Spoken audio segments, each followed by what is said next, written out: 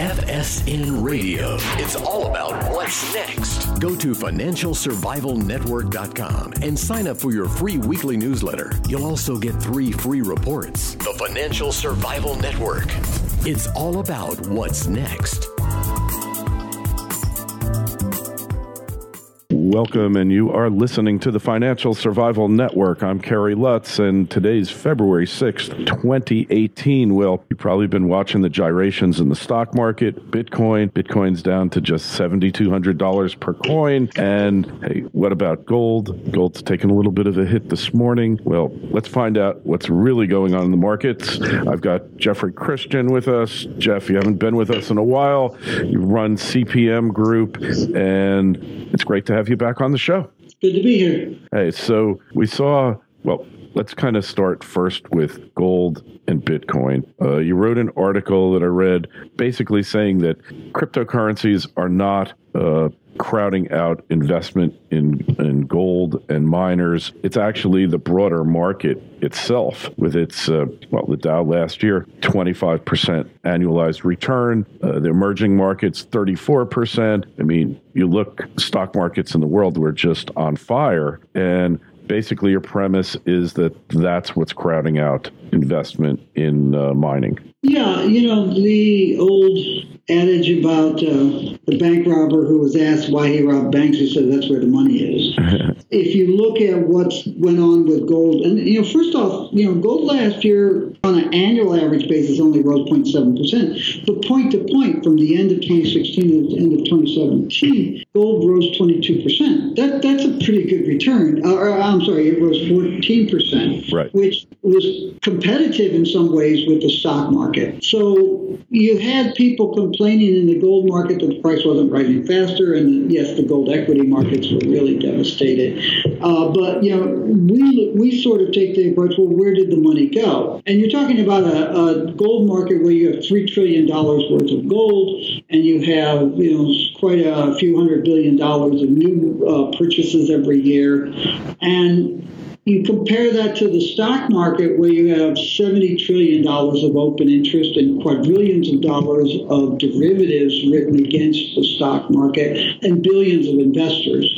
And then on the flip side, you have the cryptocurrencies, the major one of which is Bitcoin. But it's all opaque. But the people who are involved in creating and running these things suggest that there are fewer than 1 million people worldwide investing or speculating in them, and that at the peak in December, it was only about $750 billion of open interest, which was up from about $250 billion in the middle of last year and is down to about $300 billion now.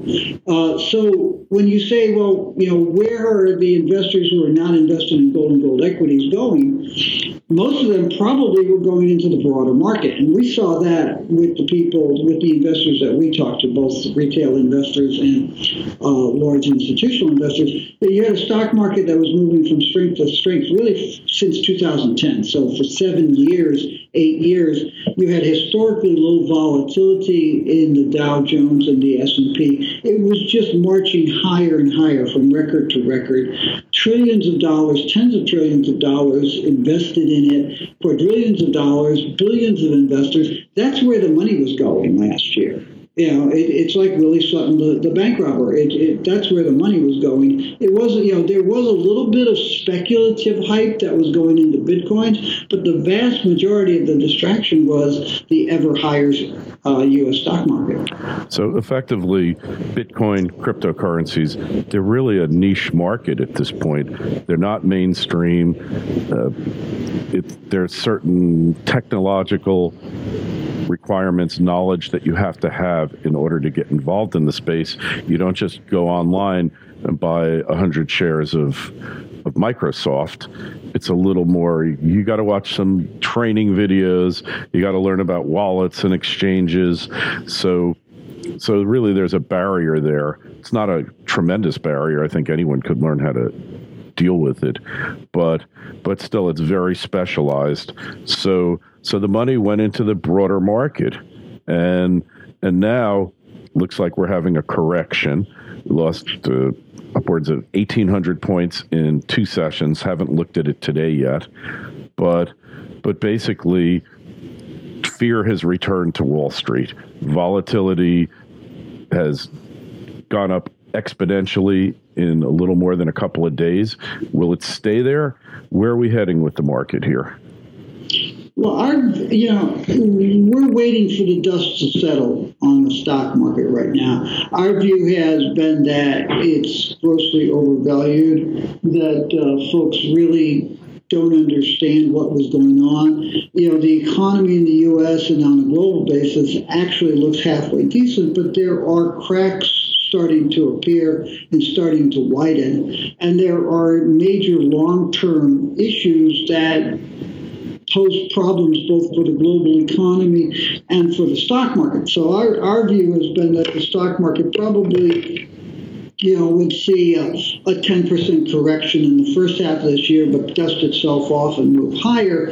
But that by the time you get into late 2018 and 2019 and then the years beyond, you could see some of these bigger economic structural problems starting to come home to roost. And that could lead to a much more devastating decline in the stock market. We point out the fact that if you look at the stock market, the S&P or the Dow Jones or the NASDAQ or anything else, in 2000, 2001, and then again in 2008, 2009, you didn't see a 10 to 15% bear market the way stock market professionals talk about bear market. You saw a 50% decline. Now, the people who really lost money are the people who panicked and sold when stocks had fallen 40, 50%. The people who stayed calm and said, I'm going to ride out this storm, within 2 or 3 years, the stock market was back where they were.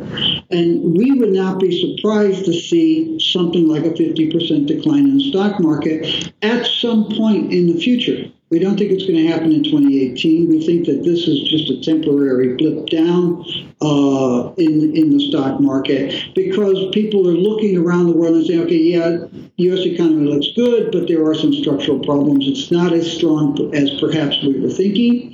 The tax cuts that have been passed by the Congress and signed into law, that's going to help the stock market. It's not going to be particularly helpful for the U.S. economy. The infrastructure rebuild is still pie in the sky, as it has been really for the last 20 or 30 years. So it's probably not going to kick into a lot of construction in the United States. Interest rates are starting to rise, and that means that everything sort of has to be readjusted on a relative value basis. So I think that there are some issues there that have caused investors at this point to sort of take some profits. And there was a lot of nervousness in the stock market prior to this, and you're seeing that nervousness reflected. But I think it dusts itself off. We think the bigger decline is probably 2 or 3 years away, at least, and maybe 5 years away. Mm-hmm. And so you're on the street, you're actively engaged with Wall Street, such that it is. Wall Street's kind of like a term of art now. It's not really a geographical location anymore because all trading takes place, at desks. It doesn't really take place on the floor of an exchange anymore. That's like a very minor part of it. I look at it as kind of like a backdrop or a stage, a sound stage, video stage for the market.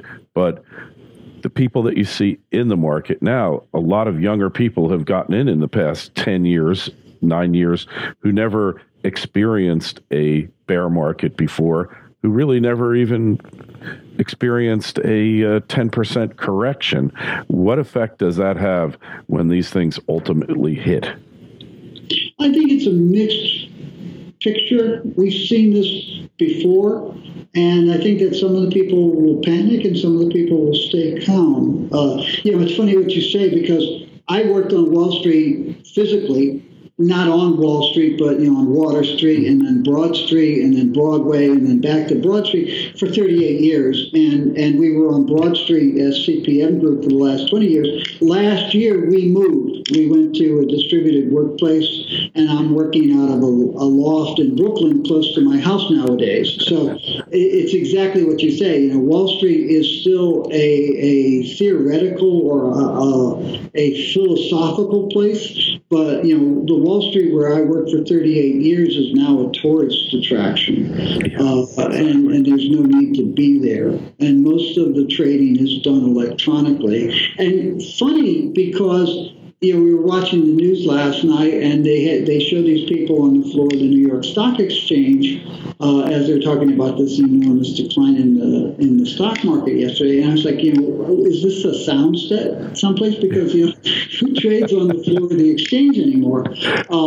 But you do see that, and you see it actually. It's funny in the commodities market. If you look at the scandals that have occurred in the gold market over the last 20, 30 years, almost and the copper market with Sumitomo and Codelco, almost all of those problems occurred in the OTC market, the principal-to-principal dealer market.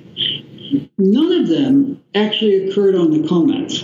But when one of them has occurred, the news media always shows the guys on the floor of the COMEX. And they did it again last night with the stock market. This is not anything that some guy on the floor of the exchange is doing. He's just fulfilling orders and actually taking the other side of the trade as a market maker, perhaps.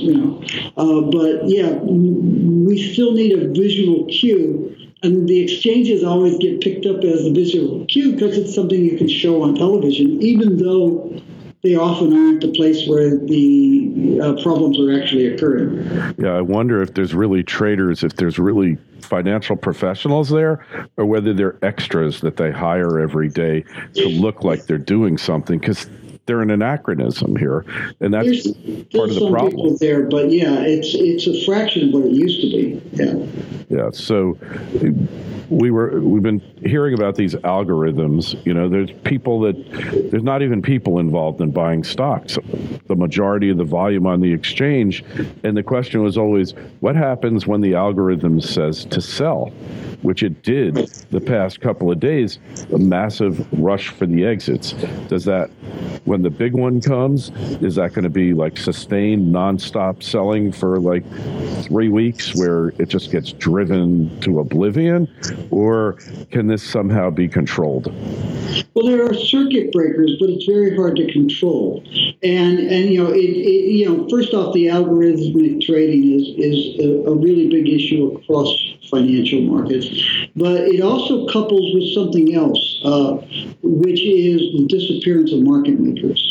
And if you go back to the tech stock bubble burst in 2001, it was very interesting because NASDAQ, which is electronic trading and was electronic trading at the time and didn't have market makers, NASDAQ fell like 86-90% in that recession and stock market drop. The New York Stock Exchange, which was still almost exclusively floor trading and had market makers and professionals and people who stood to take the other side, fell about half as much, about 45%. In the ensuing 17 years, the New York Stock Exchange has gone electronic. So there are very few people left on the floor, and most of the market makers have disappeared. That means that the stock market is much more vulnerable today than it was in 2001 and even in 2008 to the kinds of drop downs. So you have circuit breakers that if it falls a certain amount, it stops trading for a period of time. But that only slows things down. And the regulations have been confounded by the difficulty of some algorithmic trading is good and some algorithmic trading is bad. And how do you regulate away the bad algorithmic trading without hurting the good algorithmic trading? And the other factor is, in the commodities market, something like 95% of the trades are computerized, technically based trading. In the stock market, it used to be, 40, 50, 60%. I have no idea what it is now, but it's probably well over 60% of the trades are computer generated.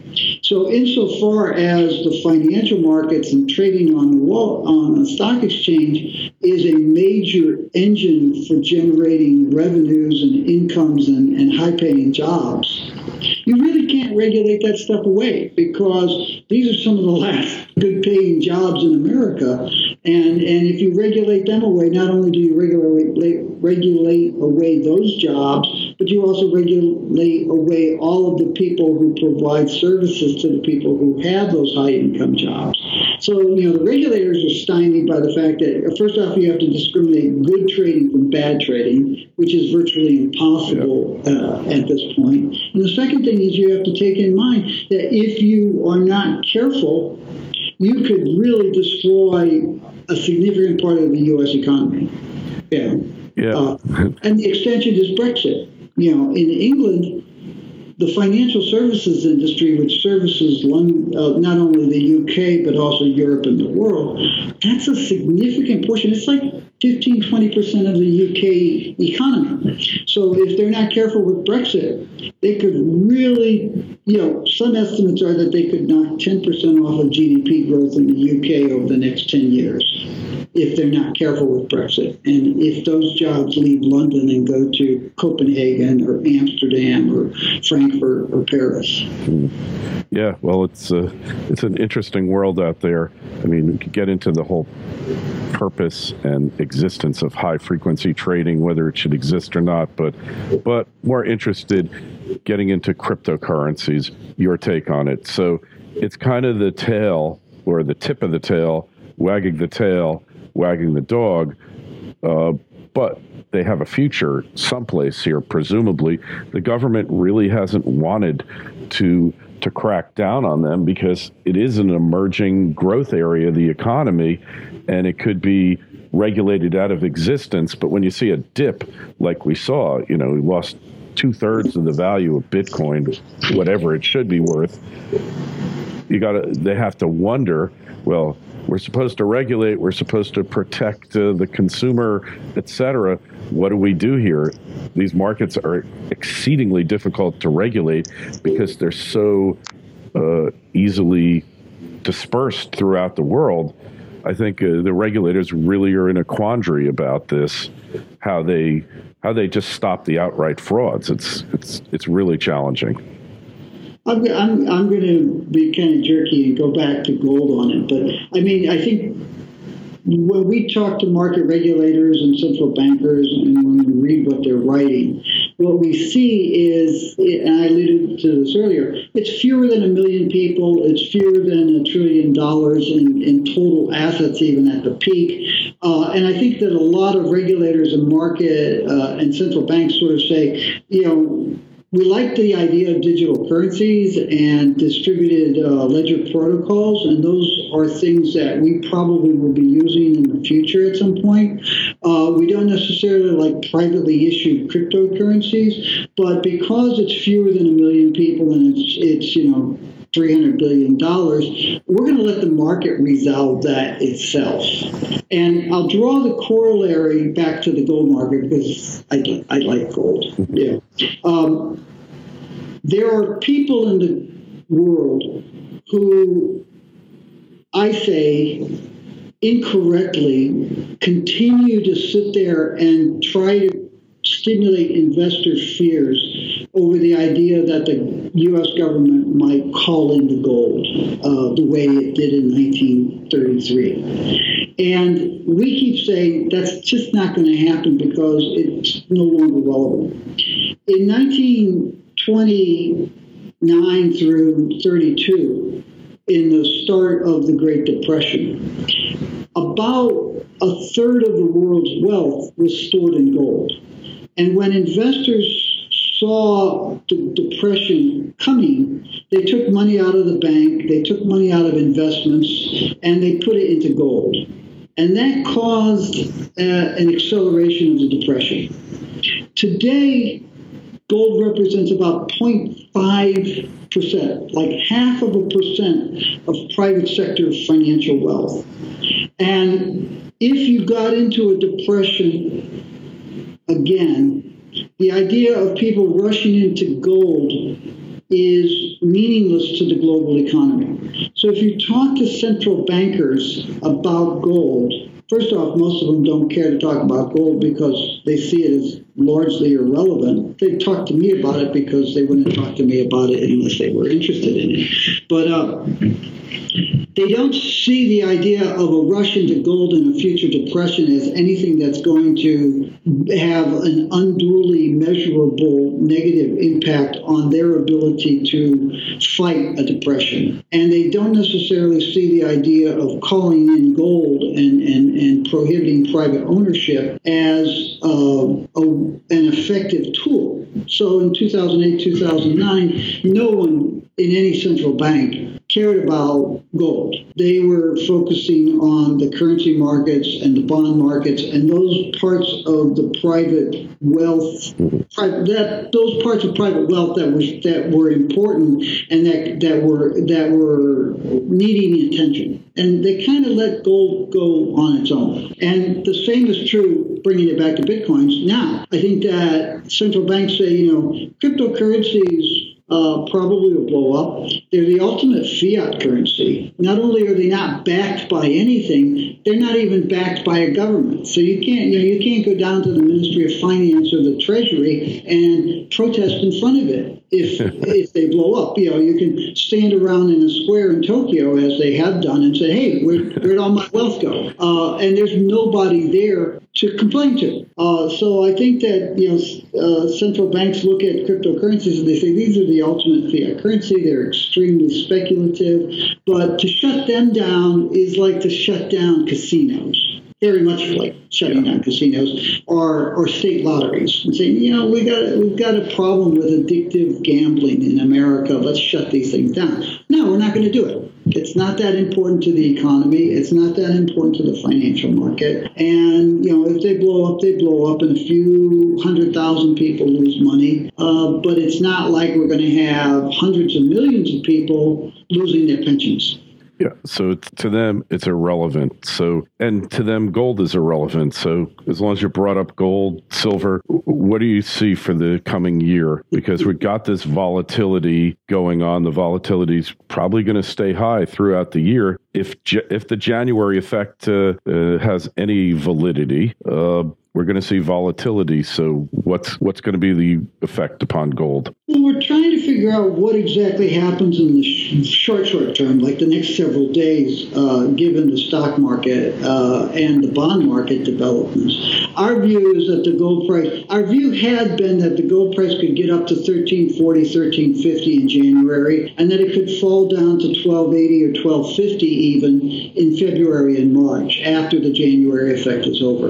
We saw, $1350, we saw $1360. It's back down right now. It's trading about $1330, I think, as we speak. Our view is that it could go back up to $1350 or so over the next week or two because of the volatility in the stock and bond markets, but that at some point it does come off. We think that it could come down to $1280, $1300. Right now we think $1320 is a short-term support. And then we think it kind of calms down in the second quarter. In the third and fourth quarters, we think that gold prices will start rising again, and we'll also probably see an increase in the volatility in gold prices, and that the increase will accelerate in the fourth quarter, will accelerate further in 2019, and we're on record as saying that we think that beyond 2019, into that period 2020, 2024, we would not be surprised to see gold prices rise very sharply to new record levels. Yeah. And were there any surprises for last year that you saw in the markets? They were pretty sideways. The markets traded in a pretty tight channel for the most part. There's some really interesting things going on. And one of the things, I think it's a little bit ironic. We've seen people who bought gold out of fear backing away from the market last year. There are any number of people who have been buying gold for years and for decades because they're concerned about the state of the economy and the idea of a real financial meltdown or, government problems. And what we saw last year was the people who bought gold for fear purposes were backing away from the market. So we saw coin sales in North America fall 67%. But we saw other investors including new investors who were new to gold, coming into the gold market out of greed. People who were saying, look, the stock market's moving from strength to strength, and at some point it's going to fall. And the bond market is at risk of falling. Bond prices are at risk of falling as interest rates start rising. And gold, meanwhile, is trading water around 1,300. We think that gold is a good value investment here. So what we saw were people buying gold last year in China, in North America, and elsewhere on a capital appreciation basis, even as other people were backing away on a capital preservation basis. And I think it's a little ironic because, my view is that from a capital preservation basis, we're probably at a greater risk now than we have been since World War II. So this is exactly when you shouldn't walk away from the fear trade. But what we did see last year was people who bought gold from fear buying less gold, and people who bought gold out of greed buying more gold. Yeah, that's interesting because, look, the biggest problems, well, there's a lot of problems facing the country, the world, but the debt issue just keeps getting worse. So the tax cut, everything instinctively that you would think would make gold go up has kind of had not much effect on it recently.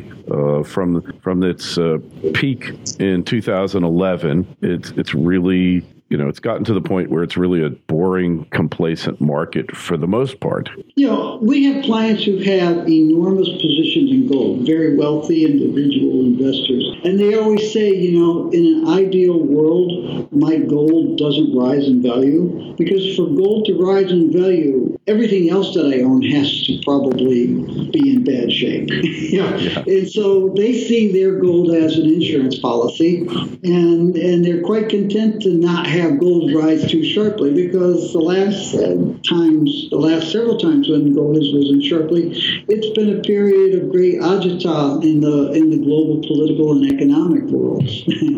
Oh yeah, that's for sure. So no news is good news for them. And the fear trade, I guess, anytime you buy anything out of fear, it's probably not going to turn out well over the long haul, right? I mean, whether it's Bitcoin or whatever you might be buying, you need a sound basis to be an investor. Otherwise, you're a speculator, right? Yeah, if you're buying fear, when the guy's running after you with the chainsaw, it's too late.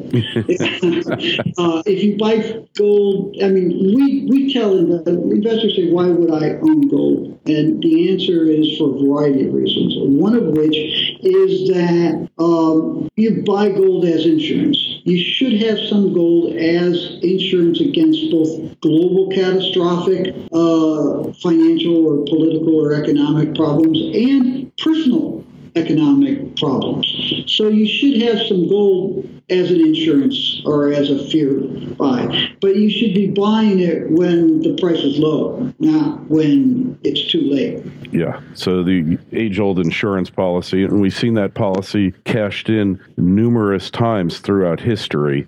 People have held on to gold and really avoided the worst of these catastrophes that have happened. Well, we got to wrap up now, Jeff. So we find you website cpmgroup.com. Yes, cpmgroup.com. All right. And any questions, comments for Jeff, myself, email us kl@kerrylutz.com. That's the address. The Twitter feed's @KerryLutz. The Facebook page is Financial Survival Network. Jeff, we're going to be doing a webinar together in a couple of weeks. That's what I understand. Yeah. Yeah. So I'll talk to you then. Thanks so much for coming on. You're welcome. It's glad to be here.